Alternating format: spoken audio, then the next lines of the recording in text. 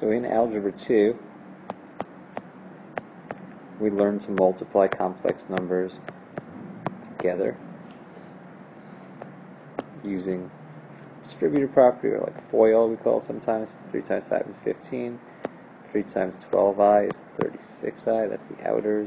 The inners is 4i plus 5 is 20i. And the lasts are plus 48i squared. But I squared is the same thing as negative 1, because minus 48, and 15 minus 48 is negative 33, and 36 plus 20 is 56. What I want to show you in this video is that there's a relationship between the two things that get multiplied together and the answer, sort of a predictable relationship between those three things.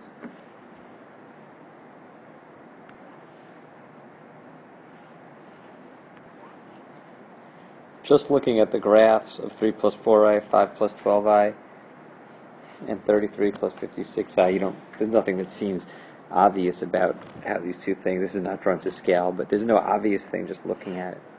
But if I turn these numbers into polar form, 3 plus 4i turns into 5 cosine 53.1 plus 5i sine 53.1. Whereas the 5 plus 12i, that turns into 13 cosine 67.4 plus 13i sine 67.4. And if I take the answer and turn that into complex form, or into polar form also, that one turns to 65 cosine 120.5 plus 65i sine 120.5. And notice how 5 and 13 together multiply becomes 65, whereas 53 plus 67.4 is 120.5. Well, that's not an accident, and it's called the multiplication rule, and it goes like this, that if you have two numbers that are in polar form already, like if I already knew I had 5 cosine 53.1 plus 5i sine 53.1, and I wanted to multiply it by 13 cosine 67.4 plus 13i sine 67.4. If they're in this form, the answer is also going to be in this form, and the r value is just going to be the product of 5 times 13, which in this case is 65, whereas the theta value is going to be the sum of 53 and 67.4, which is 120.5. And that's called the multiplication rule. And we could use it. I can make up questions, 2 cosine 20 plus 2i sine 20 times 4 cosine 40 plus I sine 40 fits the form. So 2 times 4 is 8 cosine, I don't need the parentheses because only one number, 8 cosine plus 8 I sine, and the angle is just the sum of 20 and 40, so 60.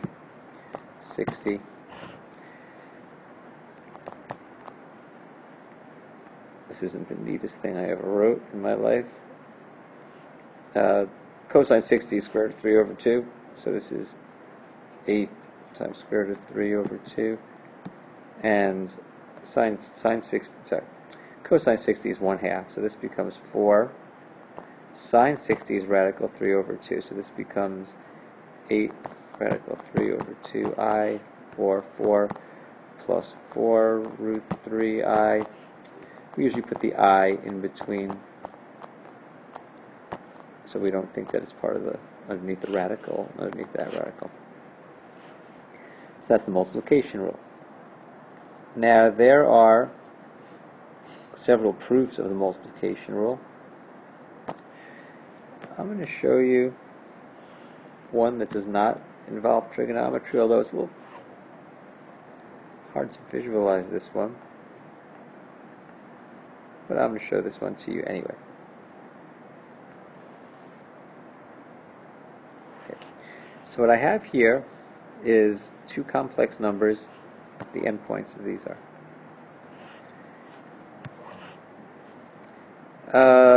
Just going to make up numbers. Let's say this is 4 plus I, and this is 3 plus 4I. Now, I have some right triangles here. Like this one down here is 4 and 1. And for its hypotenuse, and I'm going to call these numbers z little 1 and z subscript 2.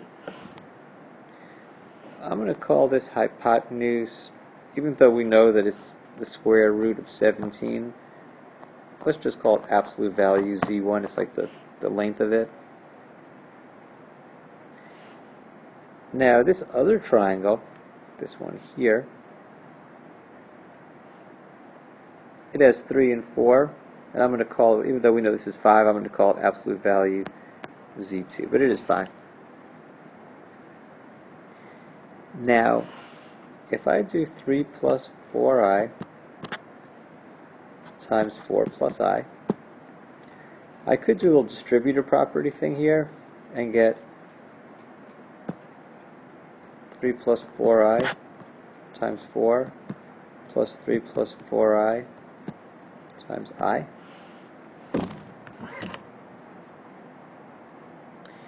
Now 3 plus 4i times 4 is a dilation by a factor of 4, so it's be this big kind of line here. And 3 plus 4i times I is a rotation of this by 90 degrees. And if it wasn't I, but it was like 2i or something, it would also have a dilation.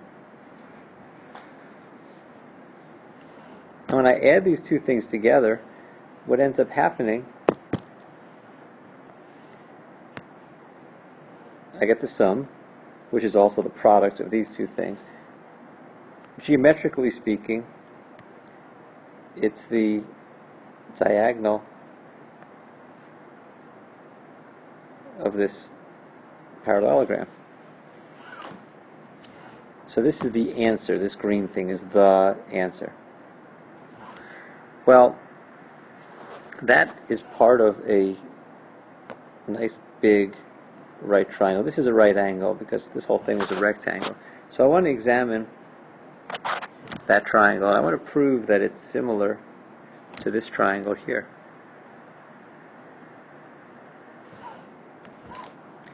Let's look at the lengths of these different sides. Like this side over here, this big red side, its length, it was 3 plus 4i times 4. It was this hypotenuse of this triangle here, which was 5 times 4, which is 20.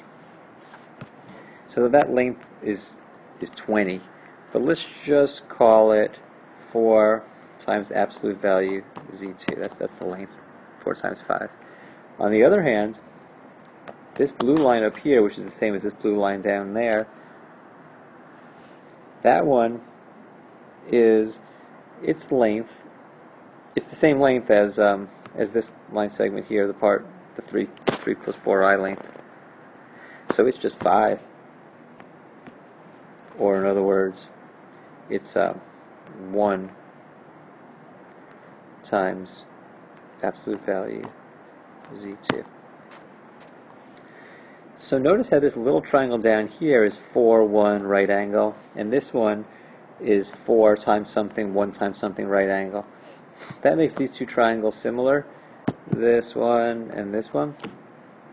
Well, if they're similar, that means that this angle has to equal that angle here. Maybe I should erase that a little bit. This angle here is equal to this angle here. Well, that means that this entire angle is going to be the yellow angle, plus this angle, which was the angle from the 3, 4, 5 triangle. In other words, the sum of the two angles. Finally, the length of this green hypotenuse.